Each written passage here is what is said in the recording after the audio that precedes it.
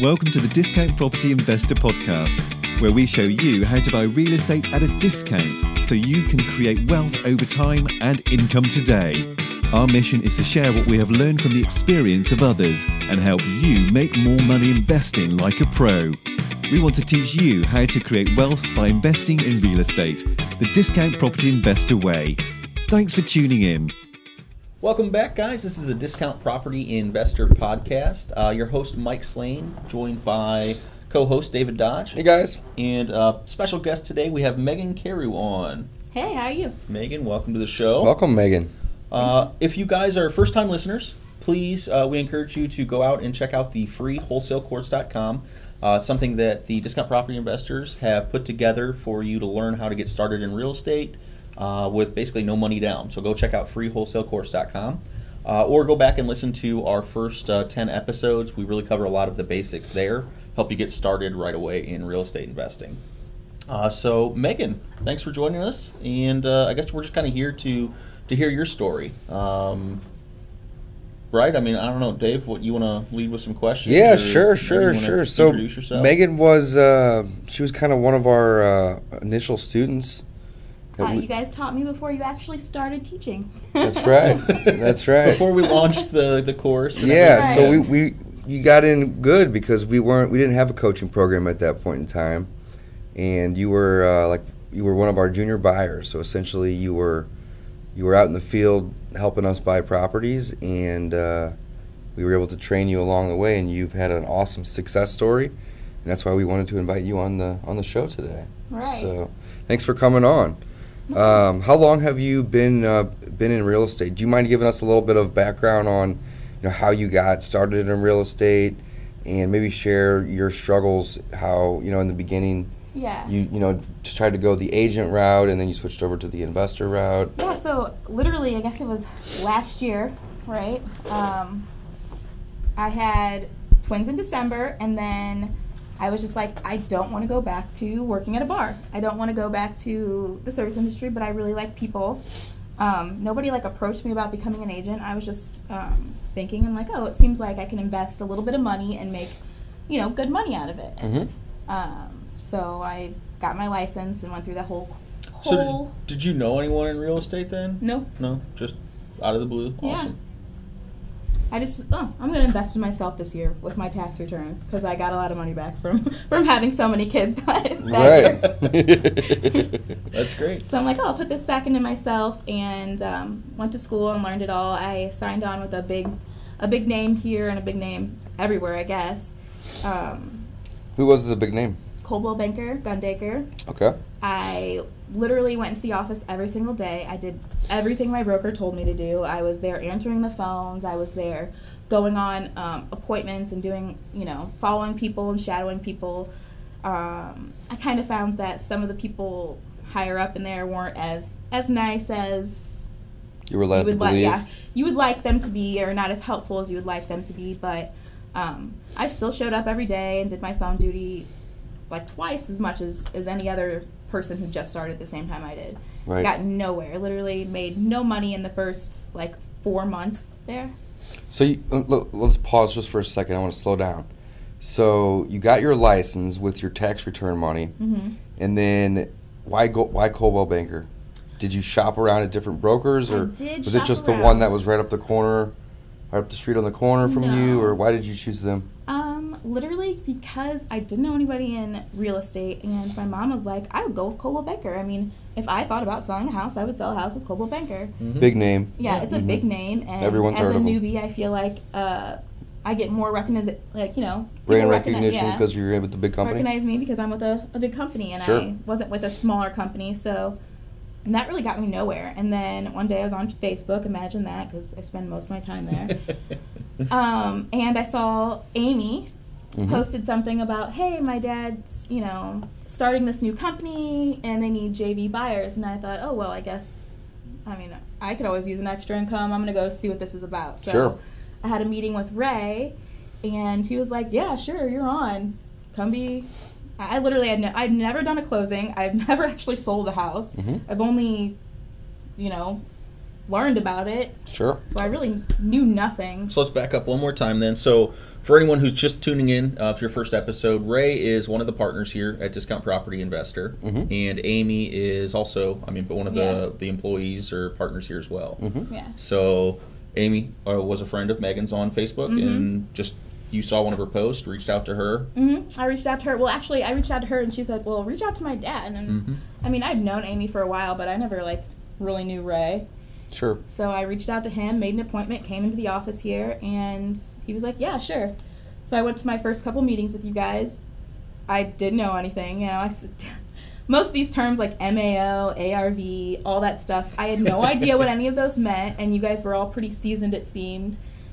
There was a couple other guys that were here, and they seemed to have already been invested in this business way more than myself. So I'm like, okay, well, I don't really know what I'm doing, but I'm just going to keep doing it. I'm just going to keep showing up. Eventually, I guess I'll learn and I'll catch on, right? So then... That's huge, and I think that's one of the things that has really helped you get to where you're at and to be successful, because a lot of people don't just keep going. Right. And that is huge. And you even said when you were at working as a real estate agent, you just kept showing up and just kept showing up. Nothing happened. And unfortunately, that didn't work out as well. Yeah, so how long were you there? Were you working with Coldwell? I was a Coldwell banker for 4 or 5 months, and so I think it wasn't until August I switched over to Wood Brothers. Okay. And I just switched over to them because they were like, oh, well, they're a smaller company. I'm like, oh, maybe I'll do something with my license, and they're a local company or whatever. But I really wasn't that invested at that point in time. I knew I was going to put more of my energy towards wholesaling. Right. So and just being working on the investment side of the business. Yeah. So whenever you were working there, you said you did 4 to 5 months. Yeah. And you were just going in the office every single day. Going in, making answering calls, phones, answering phones, just waiting. Doing everything they told me to do. Yeah. Right. Waiting for somebody to come in for the most part off the street and say, hey, I need you to list the home. Right. I set up my sphere of influence, set up my Facebook page, did everything they told. So did you do any deals though? At all when you were an agent there? I went on listing appointments, but of course my broker was like, oh, I can't show up with you. I've never been to a listing appointment. I'm a new agent. So you had no training for the most part? Pretty much no. I was just going to these appointments, not really knowing what I'm doing. They give you a big packet, and flipping through the packet, trying to sell this marketing plan, which is basically the same as every other company's marketing plan. They really, in real estate, nobody really can do anything better because it's all dominated by the internet now. Yeah, there's so many regulations too. You can't. Yeah. Right. There's nothing really, I don't think, essential that makes you stand out. You list it, it goes on the MLS, it goes to 900 other sites, and nowadays consumers you're kind of an order taker at that point. Yeah, they choose from the internet. Somebody wants to make an offer. I saw this. It's not really anything that makes you stand out. Yeah, the industry is changing though. It's been very, very slow, and the fact that agents are still around is fascinating. I think that they're so sticky. Anyways, I don't know. I kind of digress on that because it's very well. It was a lot different 15, 20 years ago. Yeah, they had big old packets of properties that they would look through. They would look through and then show you, hey, these ones you might be interested. Yeah. So it's definitely a changing industry, and I think I just shared some article about that actually. How the real estate agent commission is just so sticky. Yeah. Kind of digressing. So Megan's story though, but you didn't. I wasn't making any money, so I came here and. Luckily, you guys were Similar story. Yeah. Weren't making any money. I wasn't making any money. It wasn't overnight. But I was getting leads from you guys. And I was lucky enough to have you and Ray go on appointments with me and see how you guys all work and how you talk to these people. Obviously, we all do it a different, everybody does it a different way. Closes a deal and... Sure. It's all about, you got to be yourself. You're trying to connect with another person. Right. So you Yeah, there's no script when it comes to talking to people and building rapport. Yeah, straight up. When I went on that one appointment with you, I could right away tell you that you were more into pleasing the seller and making the seller happy. When I go on appointments with Ray, he grunts a lot and points a lot at things. Ray the Rhino, go back and check out episode 12. Yeah. And then it's kind of a mystery. You can see it on these people's faces. This guy, what's going on in his head? What's he? And then he gets what's to the he getting bottom at line. here? He's right.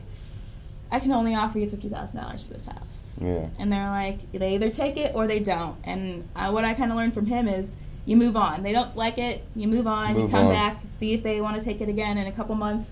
They don't. You move on. What's a valuable lesson, though, too, because it is a numbers game. I mean, we're in a people business, but it's a numbers game. You have to filter through enough sellers to find one that's actually motivated. Right. Right, and if you start chasing, you're going to end up buying at a retail price, too. You have to, and that's you got to be firm on your offers. Right, that's the woman in me. I'm more of a people pleaser. I'm like, I want to help these people. You can see some of these people are like, especially short sale people or people who are like going through divorce. You can see that they're hurting. So you're like, I really want to take this property from you, and I really want to make you happy, but I can't. Right. You know, I've heard this several times, and it stands true today. But if you're not embarrassed with your offer, it's probably too high. Right. You know, I mean, and let me tell you, when it comes to buying at a wholesale price, you know, or even just getting a property at a really good price, the offer has to be so low that, you know, sometimes it's embarrassing to even say, hey, I'll give you $50,000 for this house, when in all reality it may be worth 80 or 90. And right. if you're going to make money in the middle, you got to get it cheap. Right. That's I mean, that's what everybody else is doing. That's what you do when you wholesale clothes. That's what you do when you wholesale anything else. Right. So why would it be different with houses? Now, I don't necessarily go into appointments saying, my plan is to sell your property for, you know, $10,000 more than I'm buying it for right now. Right. But if there's the need there, if they need to get out of it, if they're desperate enough and it's a good enough offer and they're coming out ahead, maybe $5,000 ahead, maybe they're just coming out paying off their loan. But, you know, you can see I mean, as long as you create the win-win-win, right. It doesn't really matter. You know, a lot of times the level of motivation with them it's not a financial motivation. Right. It's a weight. It's a burden. It's a weight. Right. Exactly. So if you can take the weight off of them, and at the same time you're able to make a financial gain, you know, and then also tee up a rehabber or a landlord with their next deal, you know, you can still create that win-win-win. And that's something that I really want to stress to the listeners and the viewers. You know, and I've said this multiple times in previous podcasts, but, you know, you still want to look for that win-win-win. Now, I'm not saying that if somebody came to me and they said they want to give me a house, I wouldn't take it. You know, obviously, I'd say, okay, let's maybe see what some we can do. Some houses aren't worth nothing. Some houses aren't worth anything. That's so true. That's so true. Yeah. But whenever I'm out on the appointment, like you said, you know, I usually try to build rapport with the seller. And, you know, there's two things that I think that I do pretty well. Is one, I let them know immediately that I'm an investor. I don't pay retail. Right. Period.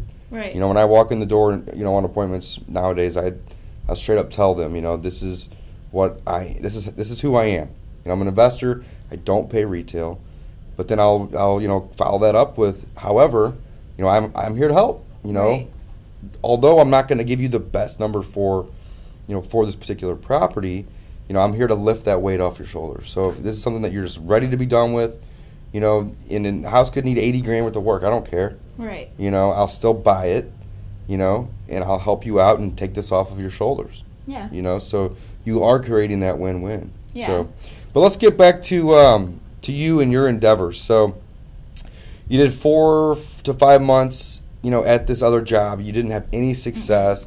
You were going in every day, spending a couple hours at minimum, I would imagine. Yeah, going home every night, taking care of literally like a son that was 2 years old and infants, or a son that's 1 year old and infants at the time. So it was a lot, you know. It's a ton. Like, this is not paying off. I put all this money towards it, and nothing was coming out of it. So it's like, I got to think of something different to do. Talk about being persistent, though.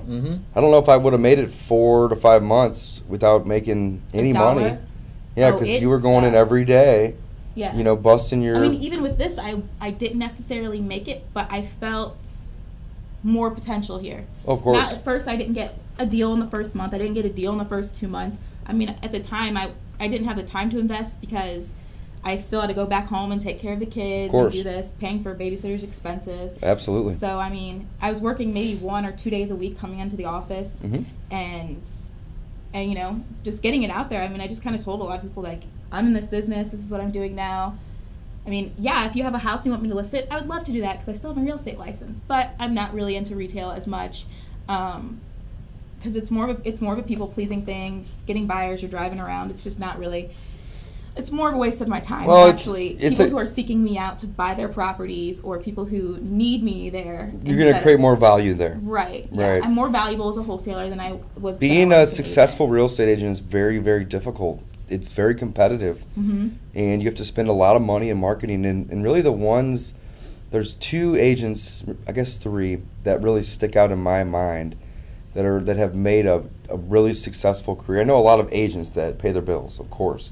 There's 2 or 3 that stick out in my mind that have made a really successful career in real estate, and every one of them has been doing it for over 20 years. Right. You know, so it's like to build a business that actually is going to pay you, you know, I'm talking a good amount of money, you know, several 6 figures. You know, you got to be doing it 20, 25, maybe even 30 years and build that reputation up to where, you know, everyone just knows that you're doing it. But if you just jump in and you're in your first year, your third year, even your 5th year, it's very difficult to be successful in that business because there's so much competition out there. Right. And you don't have as much brand recognition. And most of these women and people who were doing it too, like that I found that started at the same time, they were, you know, had husbands. A lot of them were older. They had husbands who supported them mainly financially or whatever. They weren't. There's a lot of part-time agents on the paychecks. Yeah, there's a huge part-time percentage, I would say, of agents. I think almost all. I mean, I'd say the majority of them are part-time. Agents, I think, are part-time. Right. Or just have at least another job if you want to, you know, look at it that way. Right. Yeah. So I found more value in wholesaling than I did in being an agent. So I just decided to put more attention to that. Even though, I didn't make any money in my first couple months, and whatever. I just was persistent. I showed up every time. I went on appointments. Again, I was learning from nothing. I'd never closed a house. I've never bought a house myself. Right. I don't know really anything about. I never knew anything about real estate, really. So let's jump ahead. So, and thank you for sharing all this information with you know, me and Mike, as well as all the listeners and the viewers here.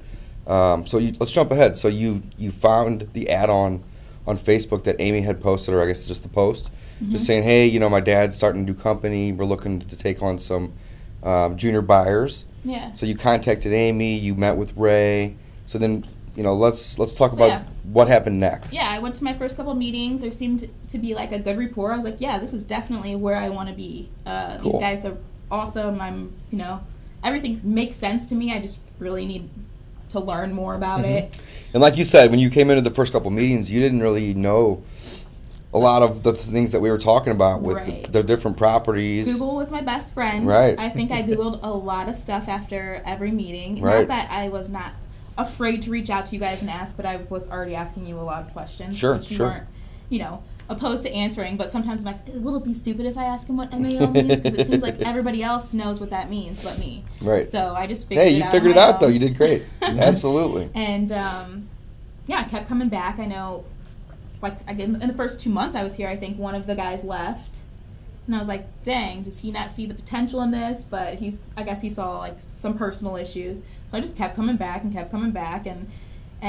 I guess it's kind of like real estate. Some people don't show up every day, and some people do show up every day. I didn't have the luxury to show up every day, because if I had no kids and could put 110% into this and be here every day from 9 to 6, I would have been. Right. But because I didn't, it took me a little bit longer. I mean, if you were here every day, you probably could close a deal in your first month. If you're doing this and working it like a full-time job, you could. Right. But I didn't, so I wasn't opposed, you know. Hey, I knew it was going to take me a longer stretch. You know what, though? You're still here. Right. And you've been with the company you're not an employee of the company, but you are, you know, a junior buyer and associate of the company, and you've been with the company for, I don't know, 6, 7 months? Yeah, Give or take? Well, yeah. Probably at least 6 months. Yeah, I'd say something like that. But, you know, just the fact that you were persistent, I think is one of the biggest lessons that I'd like the listeners and viewers to take away. Absolutely. You know, anything in life that, you know, is going to be highly rewarding isn't going to be easy. It's not going to come easy. You're going to have to work hard for it. Right. And if you give up, then you're never going to be able to reach those goals. Right. Like, so the fact that you kept coming in, I want to commend you. The fact that you kept coming in, and, you know, whenever we saw that you weren't going away, at that point we're like, okay, you know, let's start giving her more and more leads. Right. Well, it's true. We've had conversations. We said, man, Megan's really persistent. She's trying to figure it out. We need to get her more leads. We need to get her paid. Right. Like, we need to get her. Absolutely. Yeah. I mean that makes a big difference. She's got the tenacity, so let's get her paid. So let's talk about that then. Let's talk about your first deal. So, describe kind of how that happened. So my first deal was actually a girl I met at Coldwell Banker, Gundaker. So it wasn't a complete waste. It wasn't a complete waste. There you go. There you go. When I first started, there was a girl that worked with me. She started, I don't know, a month or two before I did. And I had sold race thing, and I was going through all the JV buyers thing, and I was like, oh, I'm going to start working for this investment company. So lo and behold, I don't know, 6-7 months later, she calls me up and says, my aunt's sick. Are you still working for that investment company? I need people to come see your house. Cash buyers, she can't go up and downstairs, and they need to get rid of it quickly. I already bought a condo, and they're closing on it and at the end of the month. So I need to do a double close on the day. So I was like, okay, well, I'll go look at it. Ended up, I went with Ray because it was close to where we both live. He was like, oh, I don't know if we're going to make any money on this deal, or whatever. But I was like, I feel like there's good potential in this area. It's Baldwin, so in St. Louis, it's a pretty good area, good school district. So we ended up buying it. What did we buy it at?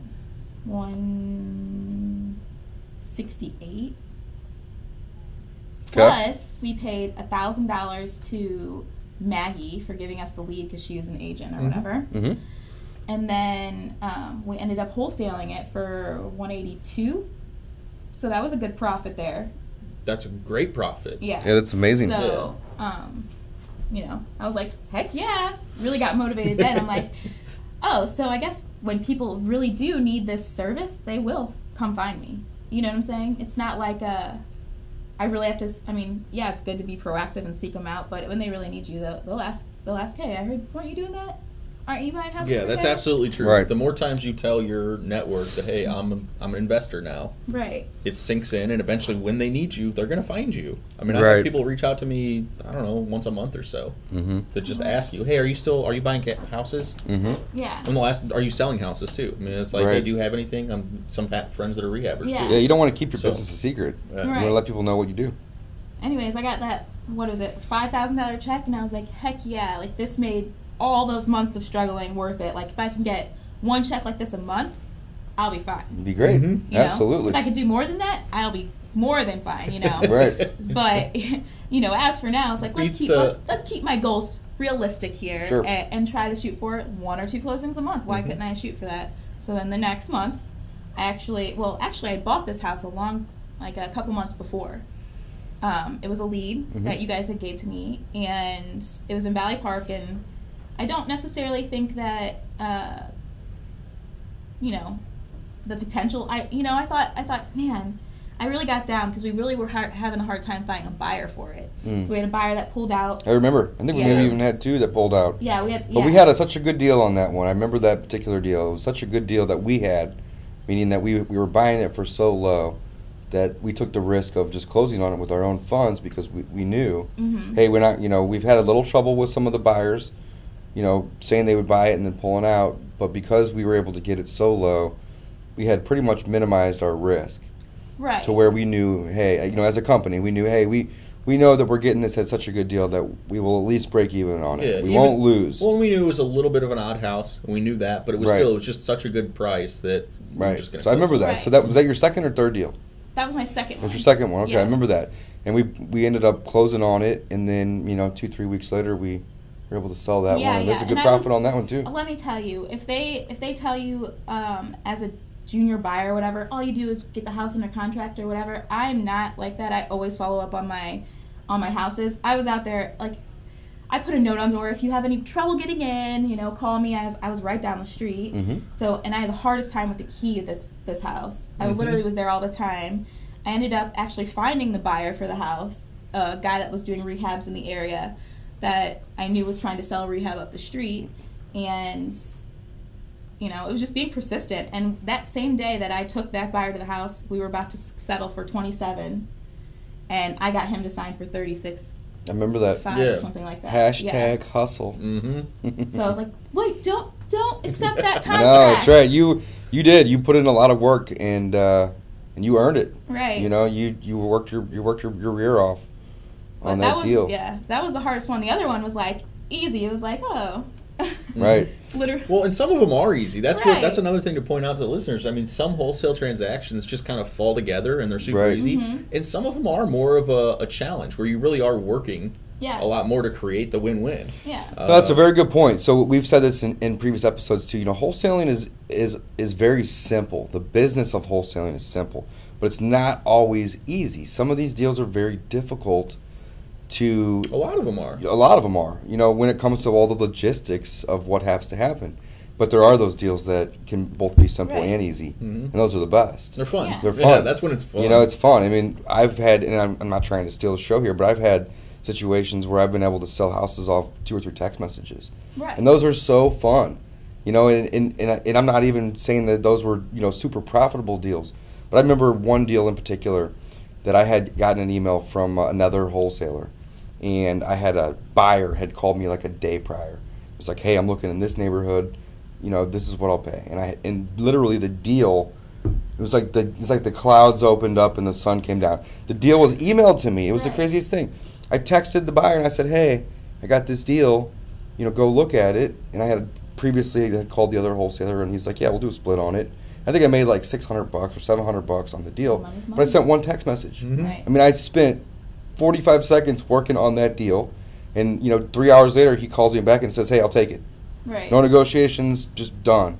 That's what. Well. And I was just like, okay, that's cool. Simple and easy, but it doesn't often happen that way, though. Yeah, that other one wasn't that simple or easy because. It wasn't. Well, not that one, but the Baldwin one that I made Okay. a good one on that was definitely more simple than the other one. Right. But it's just because the lady was ill, so we had to get everybody in at one time. But I could tell, like you can tell, I'd never actually done an open house, I guess, for a wholesale deal. Mhm. But you could tell who was interested and who wasn't. And then there was this one guy, and he was just lingering outside, and him and Ray were talking and talking. That's our buyer. Right. And You wanted it. Yeah, and Ray's like, actually, we did a deal the other day or a couple months ago. Sure, he knew him. Yeah, and he made Yeah. the flip guy made $52,000 off that. But that's the win-win-win that we're Yeah. always talking about, you know? Yeah. We made a little bit in the middle there. You helped the you know, the elderly lady that you said was sick. Mm-hmm. You know, you helped her with her issue. She Right. probably didn't care. Oh, she was stubborn. She just wanted to get rid of the damn house. Well, Megan, and then tell the us- rehabber, you know, pulled away a good profit. Yeah. I'm going to rewind just a bit because we don't think we've covered doing open houses for I was a gonna get into that wholesale too. deal. Mm-hmm. And that is something that our partner, I mean, he does it pretty frequently. Yeah. So it's well, Megan, you want to cover it? So Does it oftentimes before the even has the contract on the house. Well, let's not get into that. But Yeah. that's enough. That's the other partner. Let's talk about the open house for So a yeah, wholesale. I guess we just put it up on the website and send out text to all the buyers that we know who would be interested in that area and tell them, hey, Saturday at 1 o'clock till 2 o'clock, come in if you want to see this property, you can. Other than that, you get the pictures on the internet. Because this lady's sick, she can't afford for people to come in and out. So then we talk to the lady, and of course we're not like, we're bringing potential buyers to your house. We're like, we're going to have contractors and partners come through to look at the house from 1 to 2, if that's okay. She couldn't leave the house, so she stayed in one room. Right. And that was fun. Yeah, so typically when you do an open house, it's whenever the house is occupied. It doesn't have to be. We've done open houses on properties that were vacant, Right. but we usually would have limited showing access. Right. Yeah, that's If you can get a lockbox, great. You don't necessarily need to try to funnel people through at a specific time and day. Right. They didn't So care that's- about the lock. Sorry. Well, I was just going to say, so that's the main reason why you would do an open house, is if you have limited access. And a lot of times your seller is going to be a little bit stubborn or can be a little bit stubborn about putting a lockbox on it. So you set up a time, and then you'll kind of coordinate, just Right. like Megan had said, Right. to get a time for all your partners to come through the property. Right. Yeah, So- and they didn't necessarily care about the lockbox on the property, but it was more of a, she's sick, how inconvenient would it be for us to say, hey, it's 12 o'clock on Wednesday, I know she's ill, can we have somebody come through? And, you know, and whatever. So we did have a lockbox on it, but it ended up working out this 2-hour period that we found a buyer right then and there, and we knew it before we even. Well, and there's where you're adding value too, though. I mean, this woman doesn't want people coming in the house Right. a bunch, so you said, okay, we're going to get it done right here. Right. But the reason you're able to do that is because you got it at a price that made sense for you as an investor. So it's a win for you, win for your buyer, win for that lady. Yeah. It is. It's all about creating win-win-wins. Yeah, Yeah. it was great. It was Awesome. a great deal, and yeah, I was happy to help him out. And Now, which one was this? Baldwin. This is the Baldwin one? Mhm. Okay, I remember that one. Yeah, and That's like literally, cool. you could tell the guy was out there talking to Ray, and I was like, oh, that's gonna be our buyer. Right. Hey. Well, Megan, tell us a little bit about where you're headed now, because I think this is kind of one of the more exciting things. Kind of the Absolutely. ideas you came up with. Absolutely. You, I mean, tell me what happened. I mean, So- you were doing deals, and then you just got so excited about, I need to do some marketing. Right. I mean, that was I was like, nice, she got it. She's Right. getting it. Yeah. Yeah, well, I started think deals. that the paradigm, shifted where you're like, listen, real estate is the product that we're Right. buying and selling, but I'm in the marketing business and I can continue to be persistent and come in the office and, the discount property investors are going to give me leads and I'm going to continue to take those leads. Right. But I'm going to go get my own leads. Right. I get a bigger split on Right. it, Yeah. making more money. And I can do more deals. All right, so Right. tell your story. Both of us were excited for you Right. there. So I guess I approached you guys and asked if it was okay because I didn't want to step on any toes. I'm like, hey, is it okay if I do some of my own marketing? Absolutely. And I was like, I'm thinking of doing like this girl buys houses and like this girl, and a little stick figure with curly hair and just, putting some signs up, some bandit signs or something like that. Mm-hmm. And like you could just see in like especially Bill's face the excitement. I think Mike was like, okay, Bill, you gotta calm down.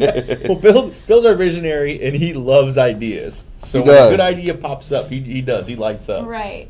So I was like, okay, yeah, so I'm going to start doing some marketing. So me and Amy were just talking, and we're like, oh, we'll just make this our own thing. So we're just talking and bouncing ideas off of each other. And I guess we just noticed a pattern of our family and friends and everybody we know, actually, man, woman, it doesn't matter. Everyone has a side hustle. Right. Everybody's trying to make extra money. They're driving an Uber on Friday and Saturday nights or, or whatever.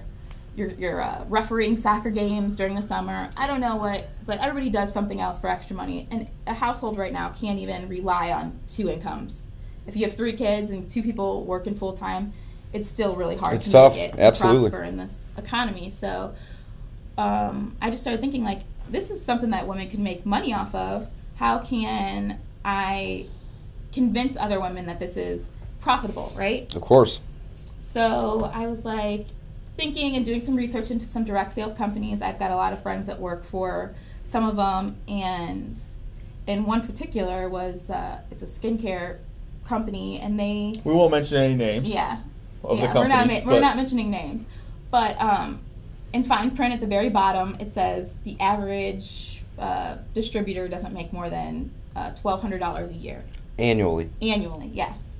So They have to pay money to join and they're this paying, program. and women are paying from $300 to $600 to $900 to become a distributor, distributor. or buy the products to then distribute. Mhm. And that's how a lot of the multi-level marketing companies are. And I'm not here to bash them. That's not my No. intent.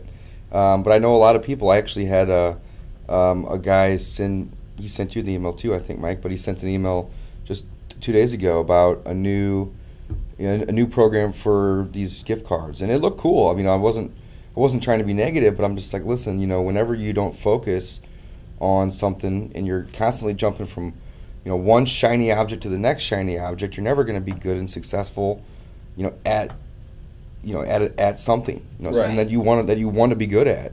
So this was someone else who we had brought in to the team and tried to help in real estate, and now is coming back and saying, "Hey, Right. would you guys be interested in this?" And Right. I think that stays. So my point was, though, is that I said, listen, I'm not against this. This looks cool, but I am not interested until I can see you produce $5,000 to $10,000 checks, for several months in a row, because a lot of these MLMs, they're a huge time suck. Mm-hmm. They get you real excited, and they'll show you all these things that a couple people are doing that are the top people. Essentially the CEO and founder walks away with billions of dollars. Right, he's doing great. And everybody else is making, $800 to $1,200 a year, busting buying their cruise ships for busting his their people. butt. And then those people who are buying, Right. who are selling the products, also are buying tickets to his cruise ship. right. Mhm. Absolutely. So back to the ones that you were looking into. So I was looking into all these companies, and I'm just like, there's got to be a better way for like women to make money. I know the appeal of, I mean, literally, I'm on Facebook, and my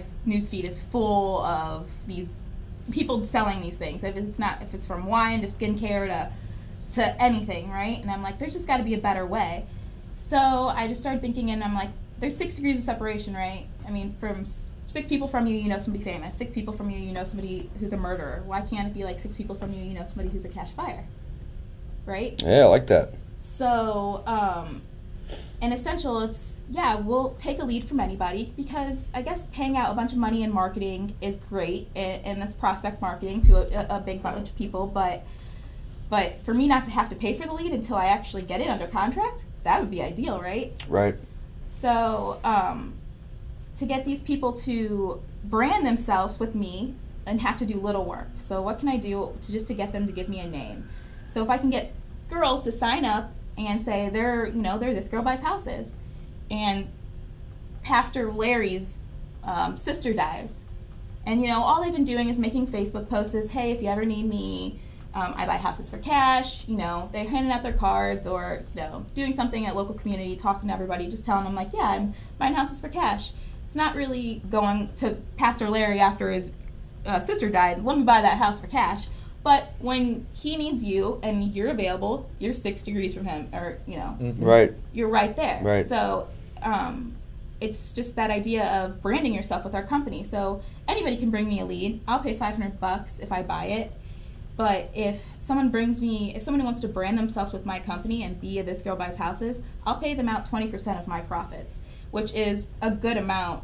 It's an awesome deal. Absolutely. Of money. So it's 20%, and you're talking about you are still doing the majority of the work, right? I'm still doing all the work. Right. So, that's a huge referral fee, essentially, for anyone who wants to help This Girl Buys Houses by being a This Girl Buys Houses. Right. That's essentially the idea, idea, I like how you're giving them two options, too. It's like if you don't want to do anything, you don't even want, to be branded, and you just want to give me the lead, you'll essentially give them $500 in the event that you buy the house. So you're creating a win-win there too, because you're getting leads, you're being able to pay people to give you those leads, and you're not requiring them to do anything. Right. And on the flip side of that is, if they want to make more money and become more involved and more invested, then they can make more money. Right. And essentially 20% they can make, and say it they could bring be me a lead. any amount of money. Right. Say they bring me a lead, and I just said, hey, you can either take this $500, or I'm going to offer you This Girl Buys Houses branding kit, which is a box essentially with things that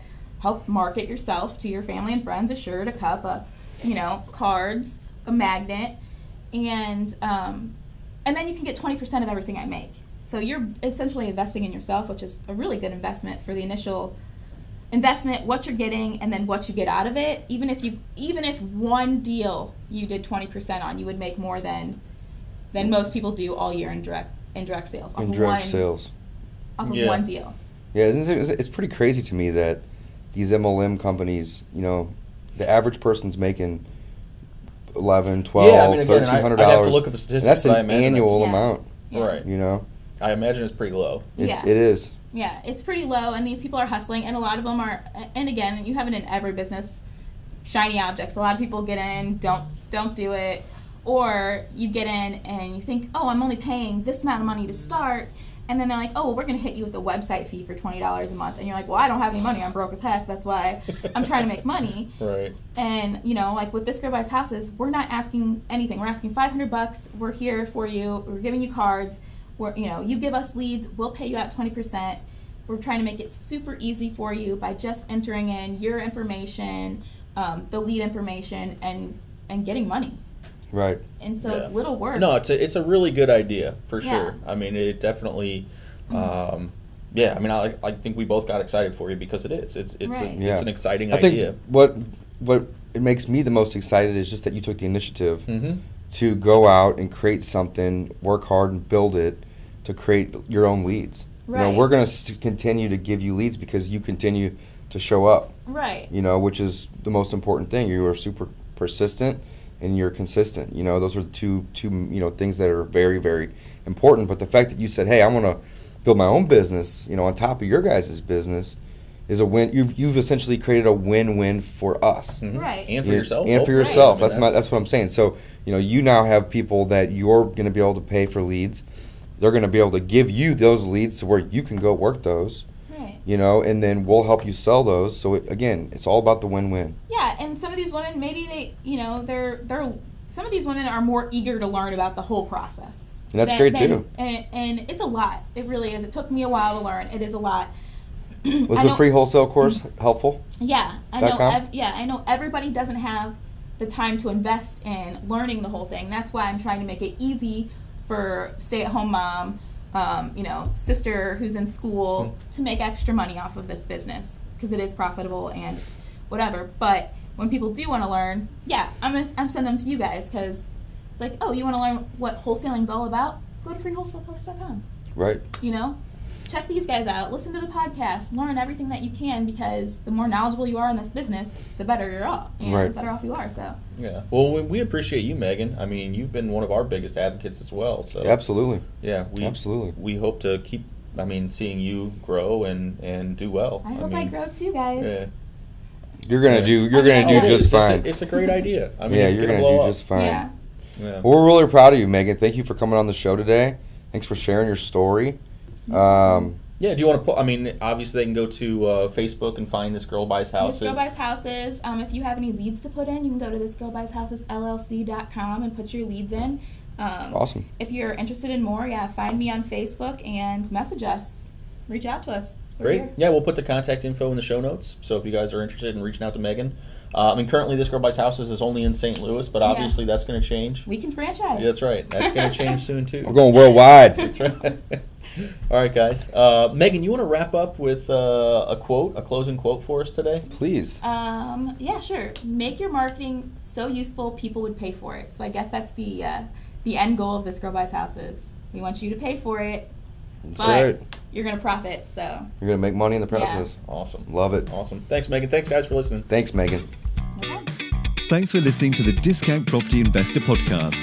If you enjoyed this episode, please like, share, and subscribe to help us reach a wider audience. We would also appreciate it if you left us a review on iTunes or Stitcher. Thanks in advance for your support. And remember, you make your money when you buy and get paid when you sell. Now let's go build some wealth.